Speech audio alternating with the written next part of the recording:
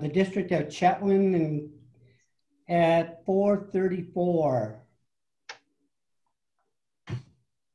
Do you want to read the opening statement, Deanne or Carol? I got it. Perfect. In our meeting this evening, we reflect on the service we provide to our citizens, and we will endeavor to conduct our business effectively and productively on their behalf. Thank you. Thank you, Deanne.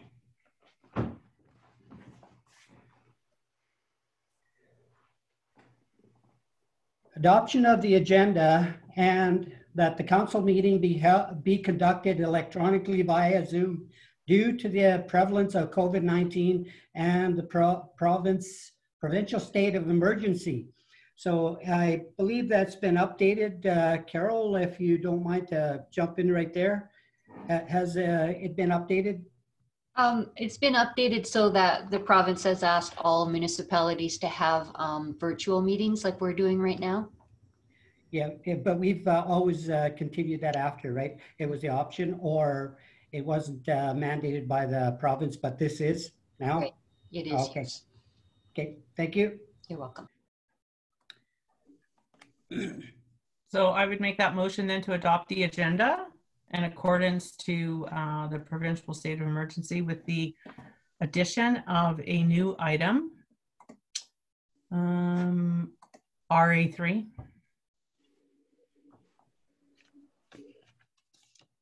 Okay. Library Advisory Board, RA3. I'll second that. Okay, is there all those in favor? Oh, is there any more new items that we need to add to our agenda? Not seeing any. Adoption of the agenda with the new item. All those in favor? Carried. Okay, minutes from the regular council meeting held on November 16th, 2020. So moved. Second, Clay? Sure. Okay. So any discussion or any omissions from on the minutes from November 16th? Okay, not seeing any. All those in favor? Carried. All right, we'll move on to delegations.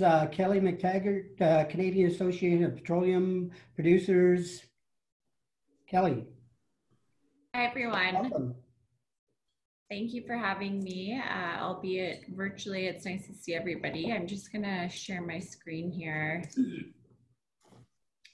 Perfect. Okay, so you should be able to see this, and I'll jump right into it. So knowing that I have a time restriction, I'll try and kind of keep this short and concise.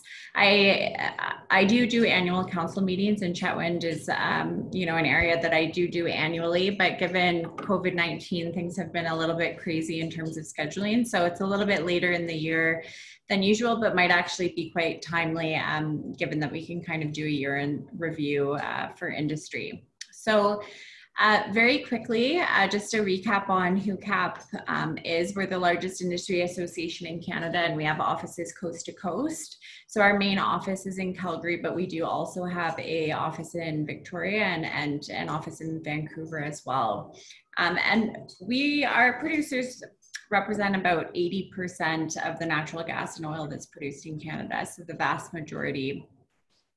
And we also have a number of associate members as well. And this space, which is a little bit more relevant to your area, are the pipeline companies. So all the majors, Enbridge, TC, etc. So going back to the beginning of the year, you know, in January, we were having a fairly positive forecast for 2020 in terms of capital investment coming you know, from within Canada, but also in terms of international investment as well.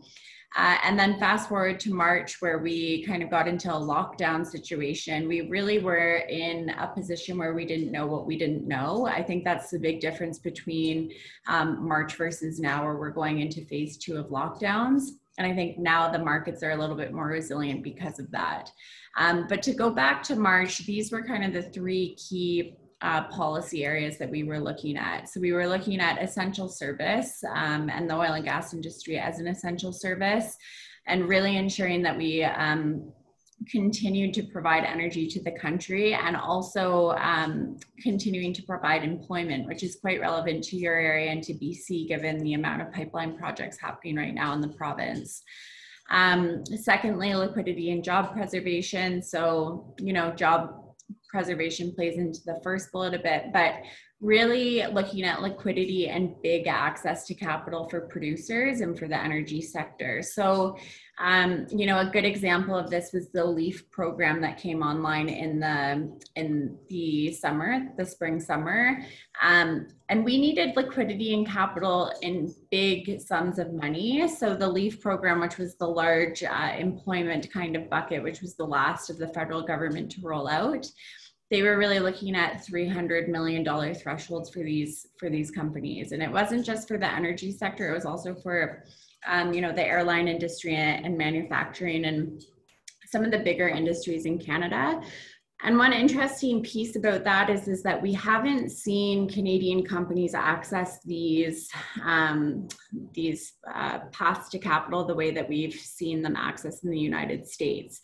And the point that I try and make here is that we are actually in a much more nimble position than our southern counterparts. You know, we've seen massive accesses to capital from Wall Street of up to $100 billion from producers in the United States. But we're in a little bit more of a nimble position because of the downturn in 2015.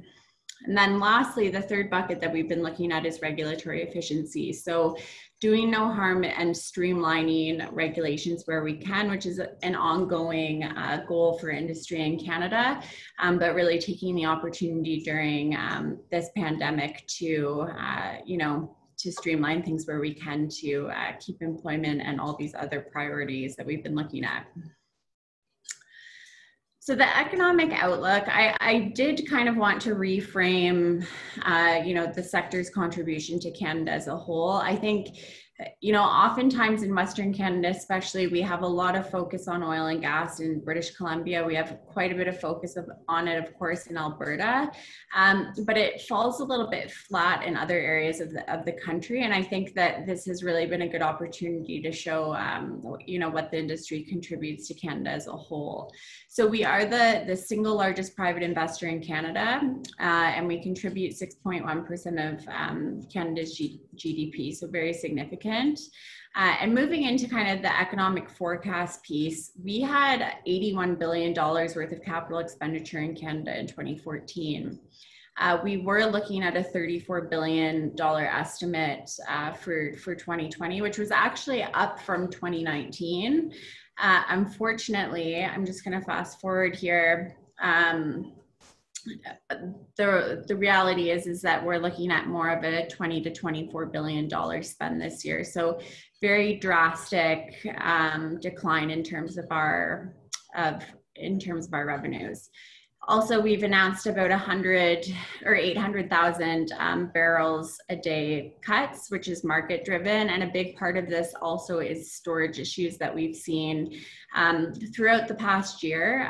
You know, OPEC countries have continued to produce instead of easing off. And so we've ended up being in, you know, situations where the global storage situation is quite dire. And that's why we've really seen, not so much in the last few months, but most definitely in the spring, big declines at the pumps in terms of price, which puts us in the United States in not a very good market situation.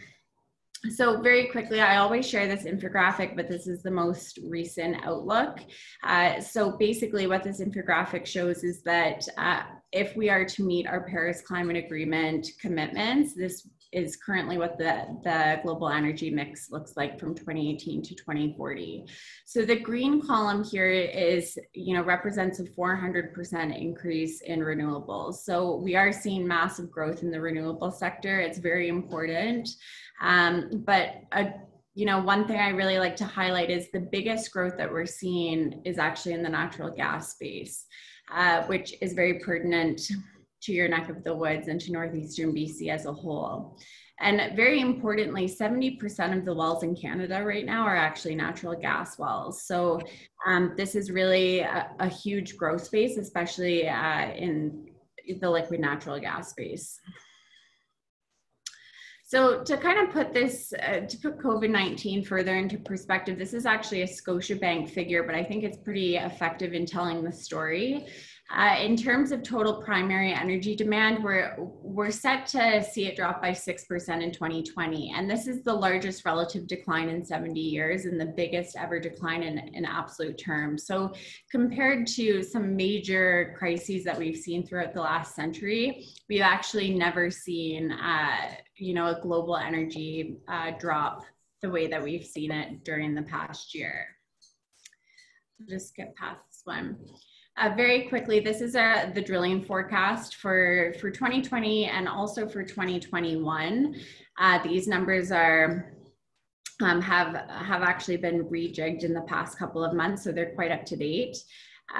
So for 2020, our estimate for British Columbia is still looking at about 324, and I think we're actually going to fall closer to 330 by the end of the year.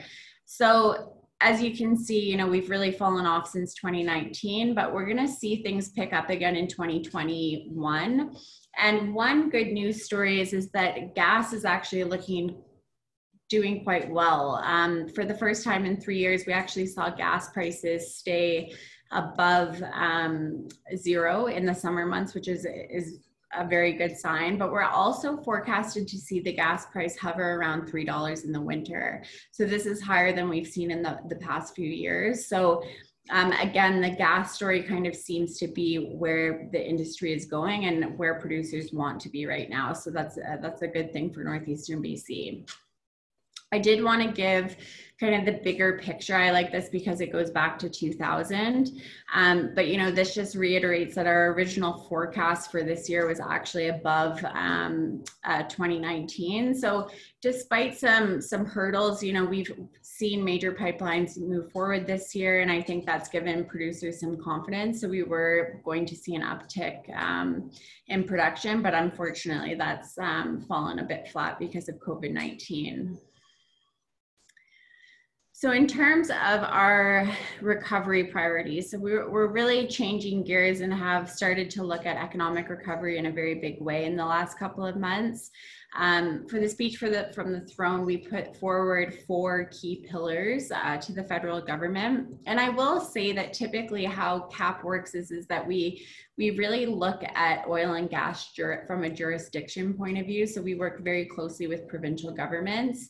It's been a very different year this year. A lot of our government relations, because of COVID-19 and also kind of this broader look at our economic situation, has led us to deal much more with the federal government. So that being said, these were, the 4 pillars that we put forward: creating and retaining good jobs in Canada, generating pan-Canadian benefits and prosperity for Indigenous communities, advancing environmental leadership, and building wealth and value while shrinking Canada's debt. And this last point, really focusing on building our export economy. We've seen a huge increase in our GDP to debt ratio. It's about 45% right now in Canada. And so looking at industry as a way to provide energy abroad, but also using that to leverage our GDP to debt ratio and shrinking our debt. Okay, so just very quickly, I wanted to add this because there has been a lot of talk, at the provincial but also federal levels in comparing Canada to Norway. They've had major reform in terms of taxation and also, a few key points in terms of exploration, which I'll get to, but very briefly, it's very hard to compare Canada to other major producers because we have very different social and environmental standards, which is a good thing. But when it comes to kind of regulatory and tax reform, it's very hard to look elsewhere for a blueprint to do that. So Norway has actually stepped up to support their sector while also maintaining some of these broader environmental goals. And one of the ways that they've done it is they've created tax incentive in the exploration space. And why this could be a really good thing for Canada and some of our Western basins is that we haven't seen major investment in our basins in about 10 years. Most of it's been in Texas and the southern United States. So I just put this out there because, you know, when we think about other jurisdictions and kind of creating that competitive spirit in Canada, this would be one potential way to do that. And another way that, you know, the government is starting to pay more attention to Norway is because of our offshore development in Newfoundland. Okay, very quickly, I think I have a couple more slides to go. So I did want to include this CAPTA's third-party polling a couple times a year. And I just wanted to highlight what was coming back from the Ipsos polling that we did a couple months ago. So on the right-hand side here, these were the 5 top priorities from Canadians. And what's really interesting to me is that for the first time since I've been at CAP, actually, we're not seeing the environment and climate change be a top 5 priority. And that's not to say it's not important to Canadians. Of course, it's one of our biggest priorities in Canada, but I do think it's interesting that most of the priorities fall under the economic recovery umbrella. On the very left-hand side, the 61% represents, broadly speaking, the overall support for industry in Canada. And 61% is quite a bit higher than we've seen than in the past couple of years. So favorability for the industry is also increasing. Okay, so current issues. Just to wrap up, I've already talked quite a bit about these pipelines in construction, as you know, because Chetwynd is right in the middle of a few of them. But, one note on the pipelines is that somewhat ironically, we've had a lot of challenges with pipelines in Canada in the last decade. And during this pandemic, all of them are actually in construction, which has ended up being a very good employer in form of employment. In northeastern BC, you guys it just came out, but you have the second lowest employment rate in the country, which is really quite amazing. So my point being is that it's actually quite timely. And I think some of the favorability towards industry has a lot to do with the employment that these projects are providing. The US election. So this was a big deal. It was a few weeks ago and things have gone a little bit quiet already, but it is important for the Canadian industry. President-elect Joe Biden will create a more competitive environment for Canada. We'll see them rejoin the Paris Climate Agreement. And we're gonna see a lot of methane regulations and GHG emission regulations come into play, which will be a good thing for Canada because it will make us more competitive. I think as, US companies, innovate in that space to meet these requirements, Canada is much further ahead in that space. So again, I think we will see a more competitive climate, which will be good for the Canadian industry. The last thing that I'll talk about, because I have talked about these last 2 points, but the Clean Fuel Standard is a fuel standard that has been put forward by the federal government, and we are starting to pay close attention to this. So with time in mind, I won't get into the details of this, but this is going to start to become more of a policy issue, I think, come January, especially once we get into the new year. Some are calling it a carbon tax 2.0, although we have seen an increased carbon tax, which was just announced this week. But all that being said, I did just want to flag this as a policy piece, and I think there'll be, quite a bit more consultation going on, and CAP will most definitely circle back in the new year about that piece of policy. And I think I will leave that there, if there's any questions for me, I would be happy to answer.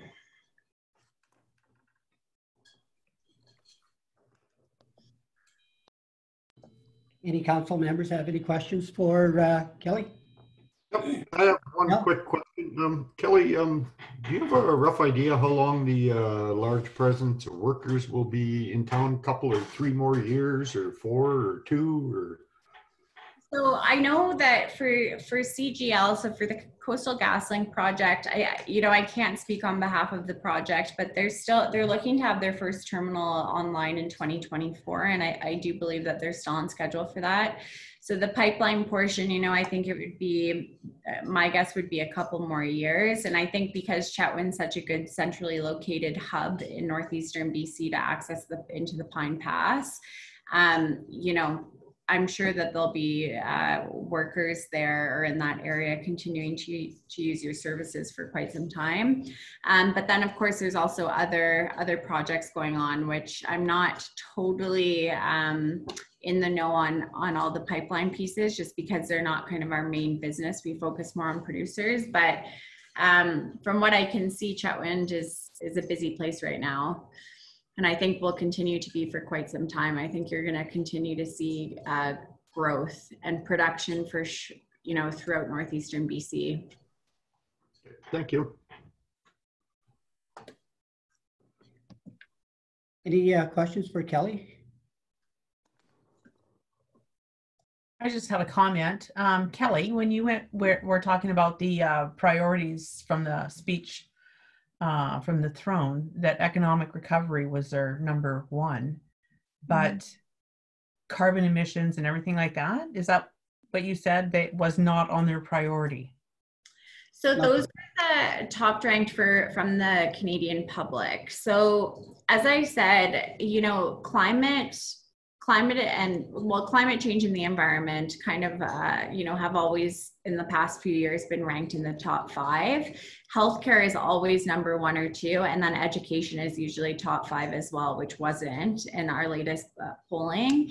So as I said, it's not necessarily because they're not important to Canadians. I think just the urgent matter of job preservation and job creation is more pressing to people. Yeah. Okay, thank you. Council, I have one. You said was it the Northeast here that we were number 2? Who was the number 1 region? Do you know what? That's a great question. All the articles that I've been reading have been focusing mostly on Northeast BC and the projects going on. So I'm not sure I can circle back. I would think that it's another British Columbian community, to be honest. Economically, BC is doing very well. So that would be my guess, is that it's within your province. Yeah, and Kelly, some of the stuff that we talk about and around the community and surrounding areas, the footprint that natural gas and the oil pipelines have on our community and surrounding area, right up to the coast, right? So we feel very strongly about them leaving their footprint, plus leaving their, they talk about legacy. So do you hear that in through your organization of what they think is necessary for them to leave not only a footprint in the geography, but in the footprint of saying the sustainability of a community like Chetwynd and Hudson Hope and Dawson Creek, Tumbler, wherever they have a pipeline right to the coast? Because I know in our dealings with some of the organizations there, right now it's Coastal GasLink. They always tell us that, or mention or bring it up, or whatever we feel that's necessary is always a legacy. And part of the legacy, I just tell them that we have legacy here. We don't need well, I guess we do need funds that come in, but we need something that is brought up so that we can say 30 years from now that yes, I don't know how the lifespan of a pipeline, but I'm thinking it is quite long.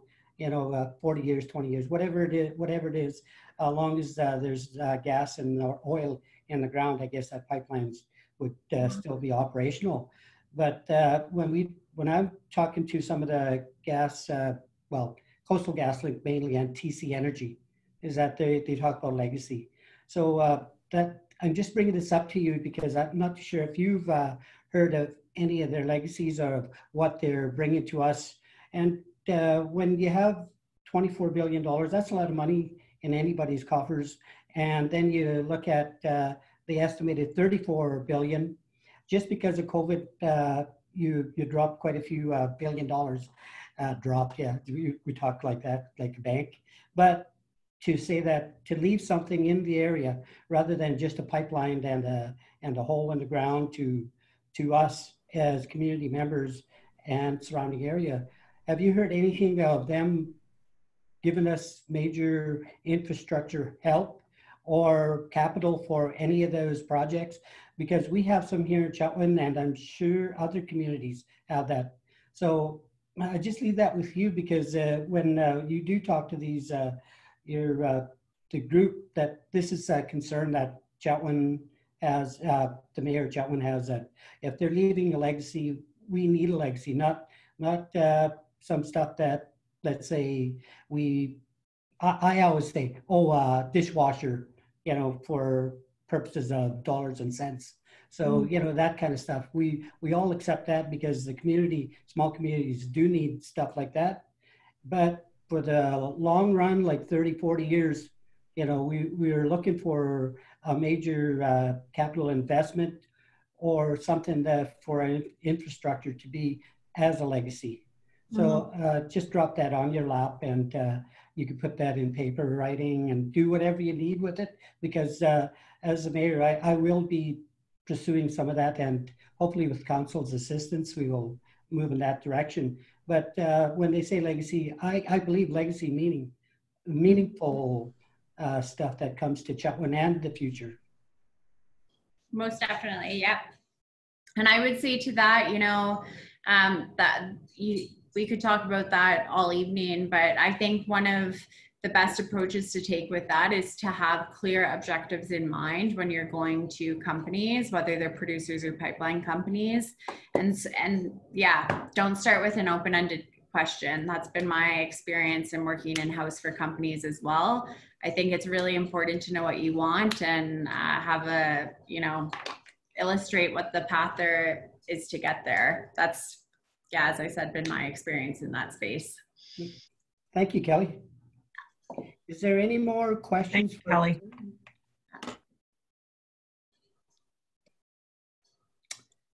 Thank you for your report, Kelly. I believe we were quite informed. Thank you very much for all the information. And we will see you again. Is it 2021? 2021. Annual report. Yes, I'll be back, and have a happy holidays to everyone. Yes, and stay, as Bonnie Henry, right? Stay calm, wash your hands. Yeah. Same to you, Kelly. Thanks again. Thanks, Kelly. Thanks, Kelly. Oh, where are we?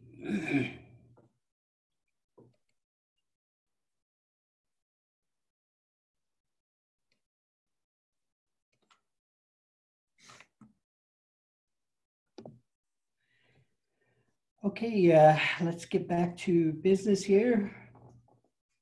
We will on to bylaws.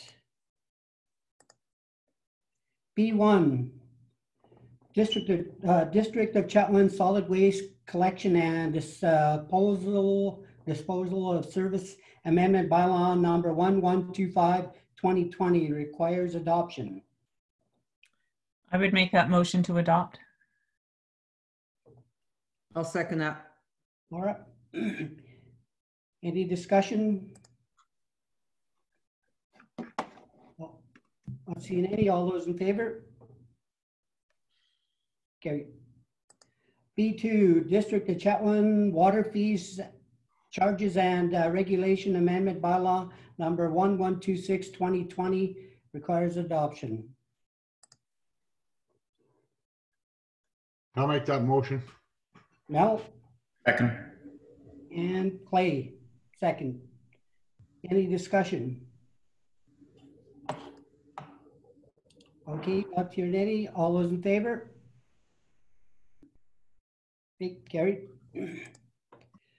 B3, District of Chetwynd Sewer Fees and Charges Amendment Bylaw number 1127, 2020 requires rescinding of the third reading and be given a third reading as amended.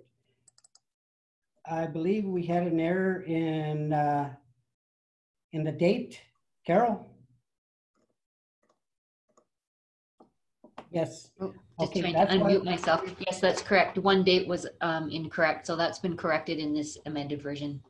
Okay, we need to rescind. So Okay. yeah, we need third reading rescinded and that third reading be given as amended. I would make that motion. I'll second that.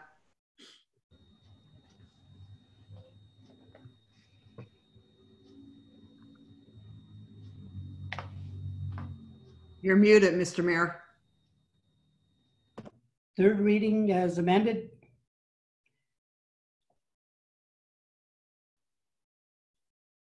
Anybody make that motion? We need that motion for the third reading as amended. So I made the motion, yes, and Councillor Weisgerber seconded that amendment? So we voted on that? Not quite. Not yet. Let's vote on that. Okay, thank you. All those in favor? Carried. Okay, make the motion. The District of Chetwynd Sewer Fee Charges number 1127, 2020 as amended. Right, Carol? 1127, that's correct. Third reading as amended. Need a motion? Oh, sorry, that was the one that we just did. We're on B4 now. Oh, so everything's good with there because as amended? Okay, As correct. amended, yeah. Okay, let's go to B4 then. We're done with B3. Okay, District of Chetwynd Revenue Anticipation Bylaw number 1128, 2020 requires first, second, and third reading. I'll So make moved. that. Mel, Okay. Mel and Laura, second? You We're bet. good? Okay. Any discussion on that? Okay. All those in favor? Carried. All right, community reports. I will do a little bit on our PRRD, a little bit on the connectivity. We had committee struck to look into the connectivity and report back to the PRRD. So right now we had our discussion ourselves, Kevin and myself are on that committee. So we just had a little bit of highlight of what we're going to be involved with. Right now, we're just collecting information and what it might cost Chetwynd in the future. So once all that information comes down, we will have a report from the PRRD or the committee to present to council. So, and that being said, with everything going down there, and it seems like it's going to be quite a task. So we're hoping it gets done here in 2021. So that's the goal. It's an ambitious goal, but we are certainly thinking that the PRRD and surrounding areas will have the connectivity in place, hopefully by 2021. Hopefully in a shovel in the ground and try to get the last mile. It's the last mile where we put up a tower and we have to get it out to, let's say, East Pine or Jackfish area where they don't have the connectivity. So hopefully we'll have something here in the next little while for our council and for all the other councils in the area. Kevin, did you have anything to add to that connectivity meeting? No, I think you covered it fairly well. Okay. So did anybody else have any reports, council? Okay. Quick Mel? one from the regional district. From the solid waste committee, we're going through our budget here in a couple weeks or a couple of meetings next month in beginning of January. Also, there's a waste to energy. One of the first prototypes just rolled off the assembly line, and it's not going to be coming to the Peace region, but it's going to be going to a landfill near you. So maybe there is something in the future here. Technology? That's it. Yep. Yep. Is that technology? That's technology. Yep. Okay. So, Your Worship, I just have an Yes, update. go ahead, Rochelle. Okay, so on December 3rd, I had my first GoFund Awesome. meeting with the BC Hydro, and it's the Generate Opportunities Fund. Councillor Bazandowski sat on this prior to myself, so it's a 2-year term, so I'm pretty excited to be on it. So, and what it is, just for a little bit of a background, is in 2016, BC Hydro launched their Generate Opportunities, their GoFund. It's about an $800,000 fund to support the Peace region and nonprofit organizations. So the GoFund is distributed over an 8-year period, and we're just into our 6th year of an 8-year period. So there's 2 years left to provide services to vulnerable populations, including children, families, and seniors. And Jocelyn, I believe, must know what I'm talking about because the Chetwynd Public Library has had funding from them. And it's a partnership between the Site C GoFund and, of course, our Northern Development Initiative Trust people. And yeah, so we're just into our 6th year of our 8-year program, and just over $437,000 has been distributed out to 49 different projects in the Peace region. So it's pretty amazing, and I was really excited to see that so many of the Chetwynd organizations, the nonprofits, not everybody's successful all the time, but you know, a lot are. So there has been a lot distributed in Chetwynd, and I can just, you know, encourage people to go to the BC Hydro website or find out, you know, Google BC Hydro GoFund, and Northern Development Initiative Trust also has all that information on their website. So any nonprofit organization looking for funding to help build and sustain a program is available. So that's my update. Okay. Thank you, Rochelle. Mm-hmm. And any other? Okay. As from the mayor, we just got information from Sorare Murphy. They usually donate some funds to area. This year they couldn't really get involved with anything because of COVID. So they did a 50-50 raffle in their with their employees, and they came up with $6,000 from a 50-50 raffle within their ranks. So, and they indicated that it was to be used for youth sports. So just a shout out to Sorare Murphy. We will be sending a letter of thank you from Chetwynd, and how they participate in raising funds. Doesn't matter if it was COVID or in the past, they were always here to support Chetwynd in any manner, seniors, and now with the youth, with the $6,000. That's quite a fund that they put out for the youth sports. So I'd just like to say thank you to them, and we will put something out, possibly in the coffee talk, and send a letter out to them for that. So, which is a great gesture on their behalf, and for the past few years too, that they've been donating or raising funds for the Chetwynd seniors throughout the whole community. So that is it. And is there administration? Carol, did we have anything? No. Okay. Can I just ask Carol, maybe Yes. if we can have an update on the outdoor rink.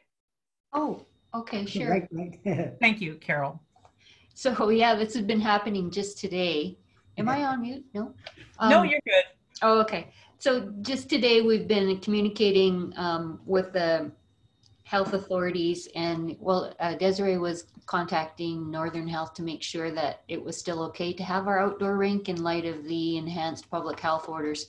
And so Desiree was sent an email saying, yeah, it's fine. So we're just going to put some signage up and the rink will be built. So our staff are excited to start putting the ice in. I think the citizens of Chetwynd are excited that the ice is going in as well. Yeah.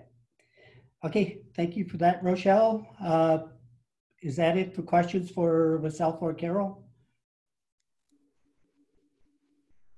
Okay, good.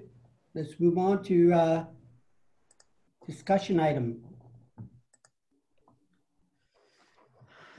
Email for the Peace River Regional District dated December 2nd, 2020.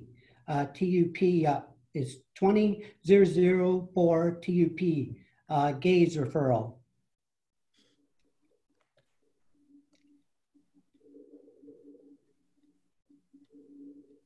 Okay, so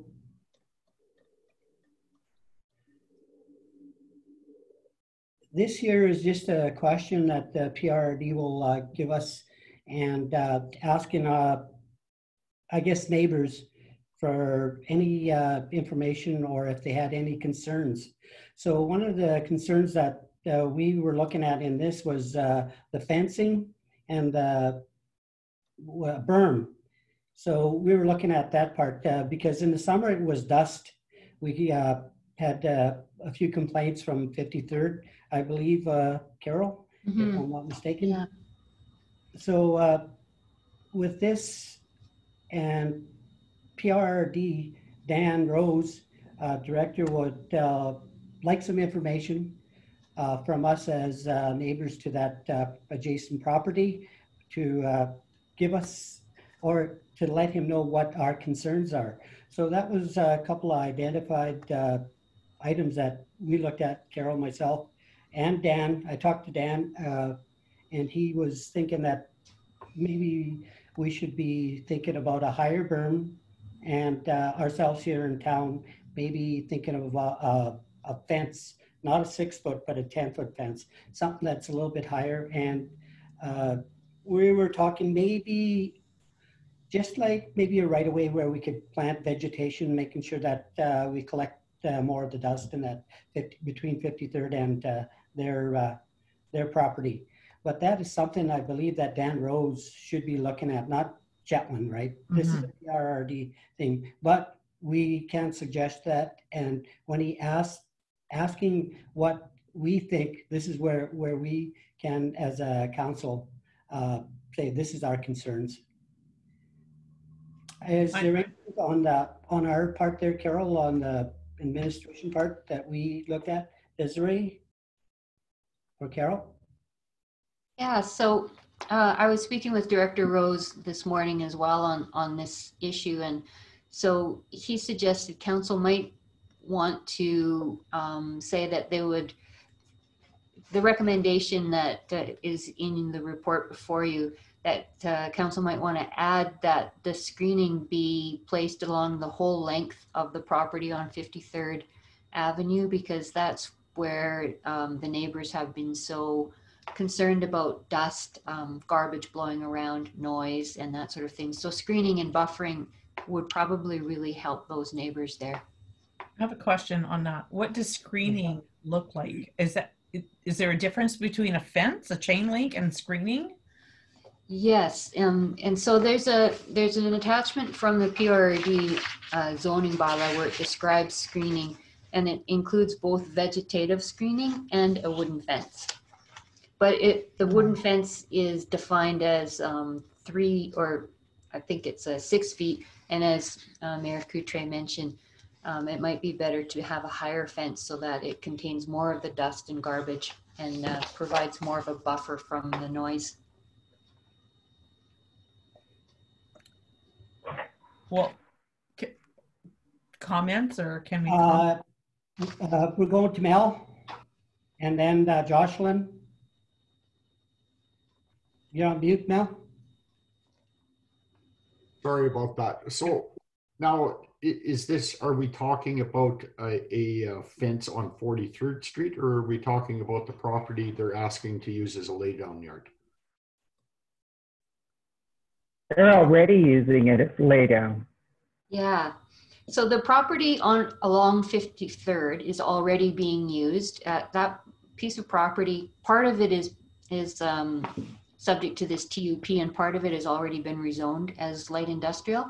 But Director Rose suggested that we could recommend a fence to buffer that entire strip in return for council's subjective approval of this TUP. Okay. Jocelyn? I drive that every day, and I know that this isn't our concern, but that intersection turning onto the Tumbler Highway, so if you're going up the hill, turning right to the Tumbler Highway, and then you could turn left to go down into their laydown, every day there's just about an accident in that intersection. They need stoplights, turning lanes, something, I don't know. And same as when you're coming down to go into the car wash and then into the Legion. Well, you get somebody that's coming up from town who is in the right lane to go up the hill, but somebody's going to pass them, and then all of a sudden they slam on the brakes and they turn left to go into the car wash, and people coming up behind them. Like that intersection is really dicey too. And it's getting a lot of traffic. Yes, Director Rose and myself talked about it's already a busy area. So we will probably discuss that. And that would be Modi, right? That would have to deal with something like that. But we do deal with Modi through the PRRD and through our district here. So that's a concern that was brought up through Director Rose, and we hadn't discussed it to the point of saying, well, we have to go directly to Modi with that. But that's a concern that we could bring up as council. That's noted that we will bring that up. And Rochelle. Yeah, so thank you, Jocelyn, for bringing that up for the accident zone. I actually had to run up to the welding shop up Payless Welding. There was a vehicle, there was a log truck beside me as I was in the turning left lane, and a vehicle, the log truck was turning to go up the Sakanka, and a pickup truck just shot through and just about T-boned me as I was turning off. He didn't even know that I was there. So there is no control there. And there's been more than one accident there, but thank you for bringing that up. That is a problem. Another concern is the dust from that. I think I would like, if we're gonna send something to the PRRD, is that they have to do dust control, because I mean, we look at camphor in the summertime and the dust that comes off of them, it's no different. They really do need to be up on their dust control. And I believe it would be the responsibility, this is not, I don't think, up to the district to worry about building the berm or some sort of vegetation, because it's on regional district, although it's close to it's on our property line. And I'm not sure that I'm keen on a wooden fence.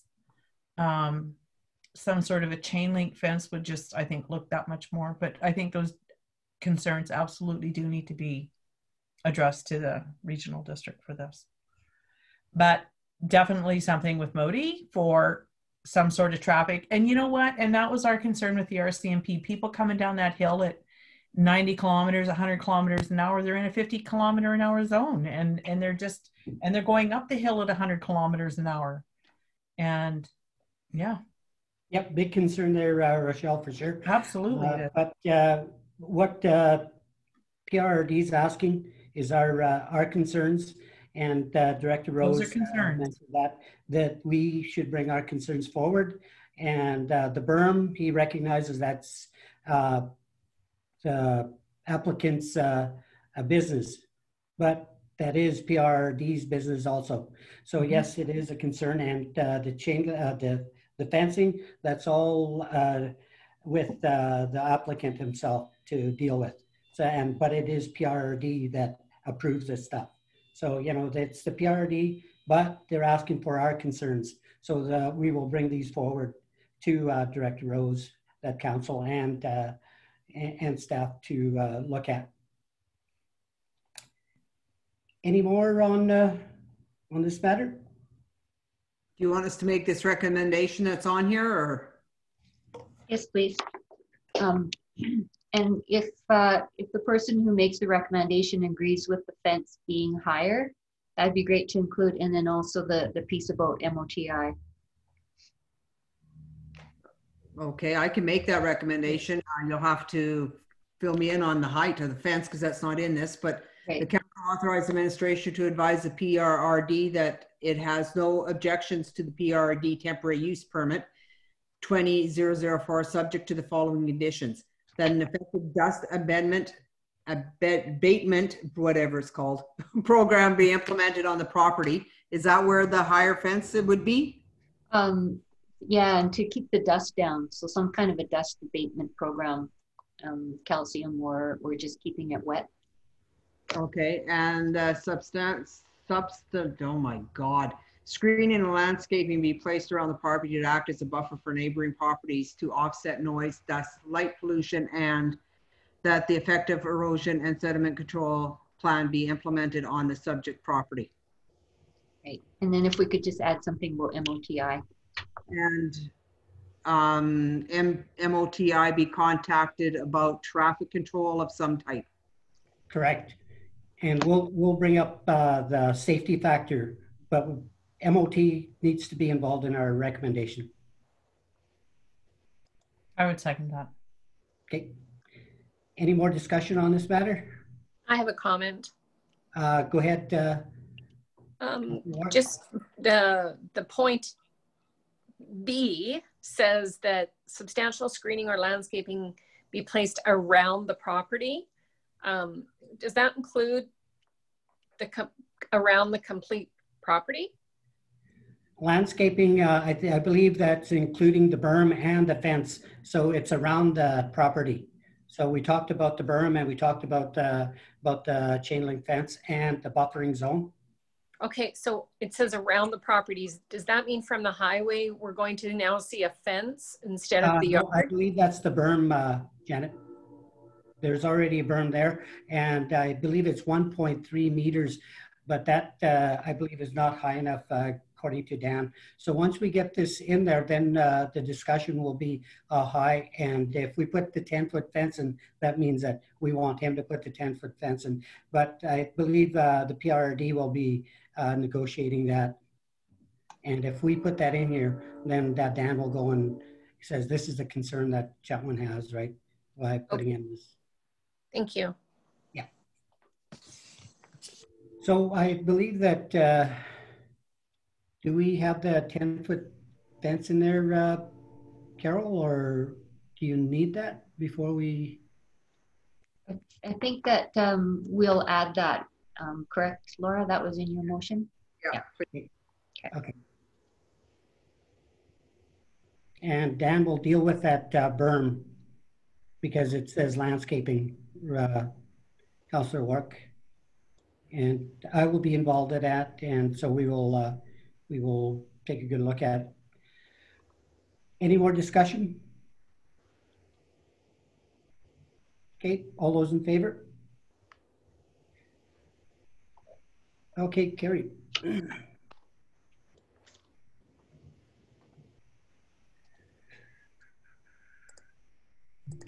Correspondence.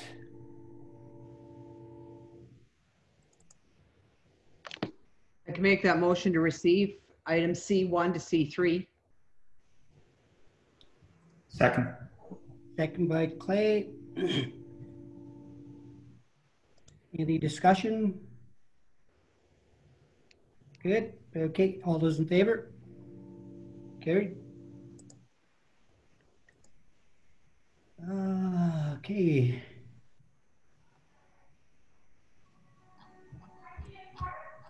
Uh-oh, somebody's hollering.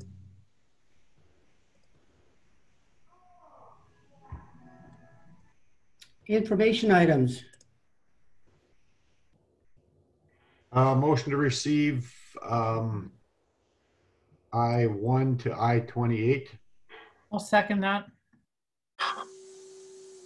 Okay, any discussion on that? Any items? Okay. All those in favor? Carried.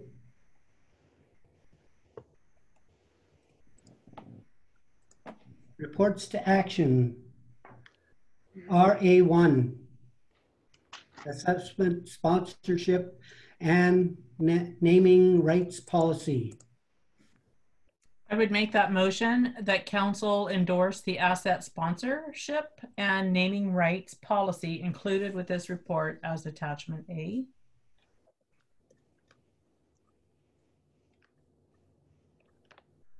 Second by Second. Clay. Second by Clay. Any discussion? Yeah, I have one. Yes, Laura?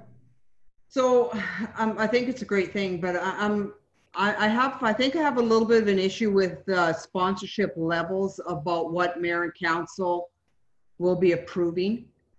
I think 25,000, I think it should be a little lower for mayor and council to approve. Like I'm thinking anything up 10 and over should be approved by mayor and council.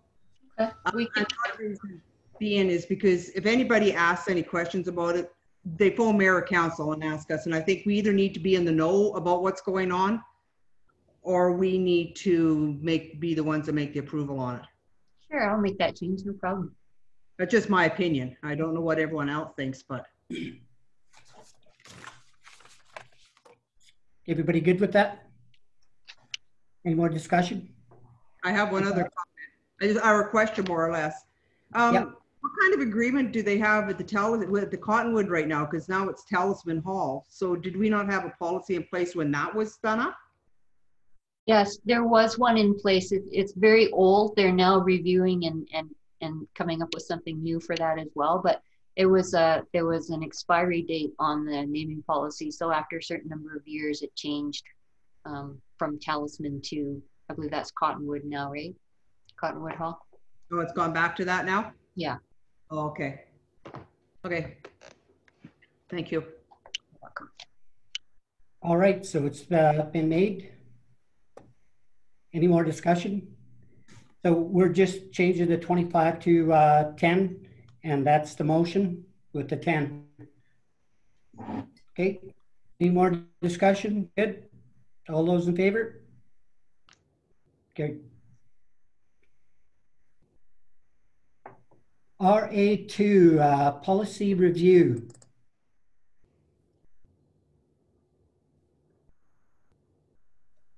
I would make that motion that council rescind the Chetwynd Library Maintenance Policy number 04000589.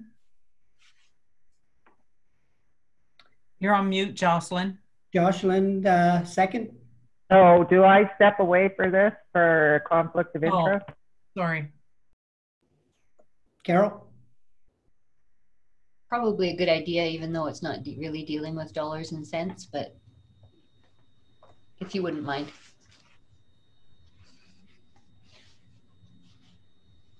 We'll give her a few seconds.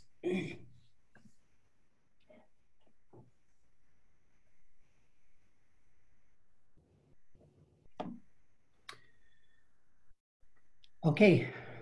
Any discussion on the council for library maintenance policy? We need a seconder first. Okay, right, because I was getting Jocelyn. Okay, we've got Clay. Clay's second. Okay. Any discussion on the maintenance policy for library? Okay, we're good with that? Yeah, no, that's good. Going through these policies and getting them cleaned up. Yeah. Okay, all those in favor? Carried. Are you gonna phone her? Oh, okay, Deanne's on it. Okay, good. Carol's on it? There she is. Okay.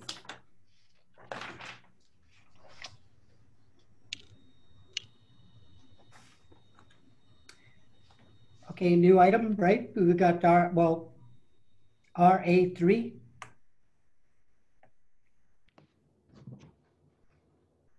Does she? So Library Advisory Board. I would make that motion that that council appoint Councillor Ward to the Chetwynd Public Library Advisory Committee. Second by Laura. Any discussion?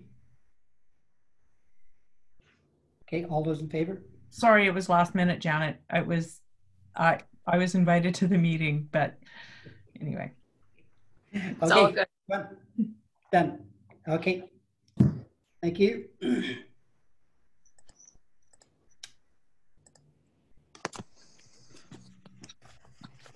So was there any other new business? I hadn't written it down. Carol? I believe we're good. No new business, I don't think. Yeah. Okay. Thank you, Council, for all your efforts all year, and wish everyone. I got a lot of cards here. If you want to come get a Christmas card, I'll sign it. Doesn't matter if it's from Hudson Oak. I'll hang them up in front of my office so that we could all have a look at them. And I'd like to thank you for the year, for being responsible citizens of Chetwynd, and keeping me straight up here on the chair, making sure that I make my mistakes and you tell me about them. And Laura just got what I had here. Oh, she couldn't even say the word. That's what I get. So anyway, thanks, Laura, for doing it. I know you're a great actress. Anyway, I'd like to thank you all and staff. It was a pleasure always to work with Carol, and Desiree. Welcome to us here in Chetwynd, and being part of the community.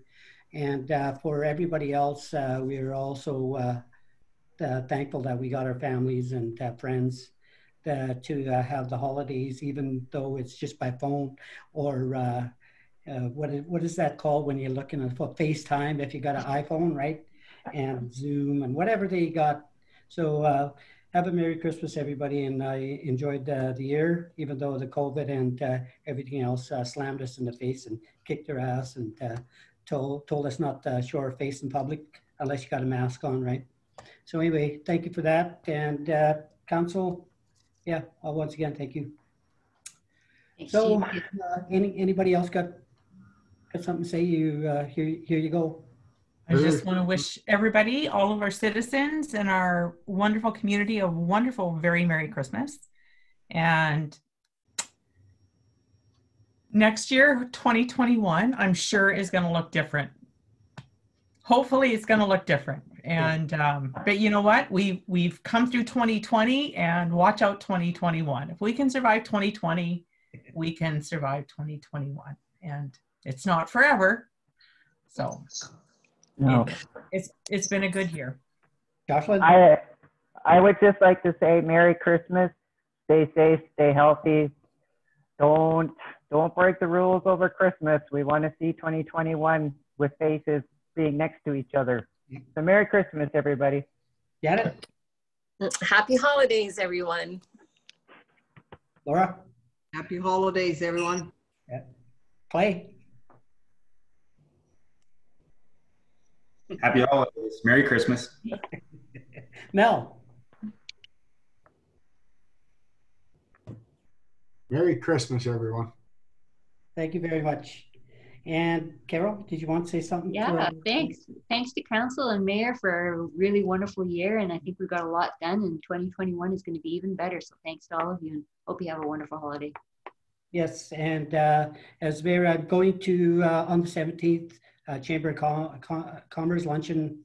So it'll be via Zoom, and I'll be there discussing a little bit about our telling everybody what a wonderful council we have. So wash your hands, make sure you're safe, everybody, and wear your mask. Thank you. Merry Christmas, everybody. Merry Christmas.